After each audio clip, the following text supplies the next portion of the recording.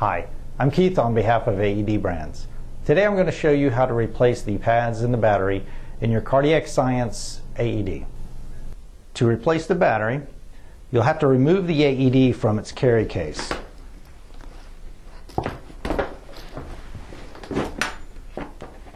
And then just press the latch on the battery to take the battery out. Don't be fooled by the date on the battery. It's a manufacturer date. It's not an expiration date.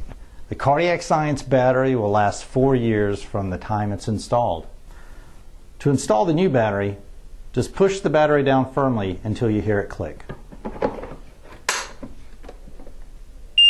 Now, the AED won't recognize the new battery until it does a self-test. So the status indicator will continue to be red and the AED will continue to beep until a self-test is completed.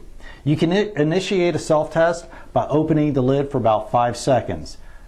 Then the status indicator will turn green and you're good to go.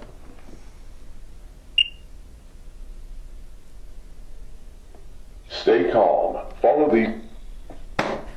It's real simple to change the pads. You just open the lid and unplug the old pads, but it's going to talk to you while you're doing that because it may think it's in a rescue. Stay calm. Follow these voice instructions. Make sure 911 is called now. Make sure pad connector is plugged into AED. Begin by exposing patient's bare chest and torso. Remove. You should have some spare pads in the side pouch, and you're going to want to replace those as well. So just unzip the side pad pouch and replace your spare pads so they have the same expiration date as the pads that are installed in the AED. That's it for now. Thanks for watching.